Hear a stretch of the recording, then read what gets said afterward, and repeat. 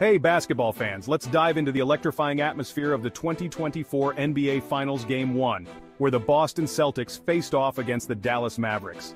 This wasn't just a game, it was a statement made by the Celtics and especially by Kristaps Porziņģis, who returned from a calf injury with a vengeance. Starting off, Porziņģis immediately turned heads. Coming off the bench, something he's only done once before, he wasted no time making an impact. Early in the first quarter, he not only scored 8 quick points, but he did it in style. Imagine this, he blew past Derek Lively II and slammed a massive dunk, then followed up with a bucket right in Josh Green's face. That's what I call a comeback. The Celtics quickly took control, pushing the lead to double digits and forcing the Mavericks to call an early timeout. But the Celtics didn't just stop there, they kept the pressure dialed up to maximum.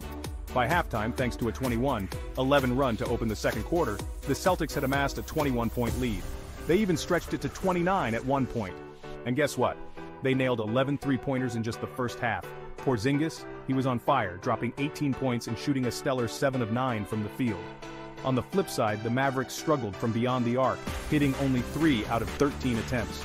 Although it's still early in the series and players like Luka Doncic and Kyrie Irving have the talent to turn things around, the Celtics showed they're not just playing for wins. They're playing for their 18th championship. Looking ahead to Game 2, it's not a must-win for Dallas, but they need to keep it close before heading back to Texas. If not, they risk letting the series slip away early. So, what can we expect moving forward?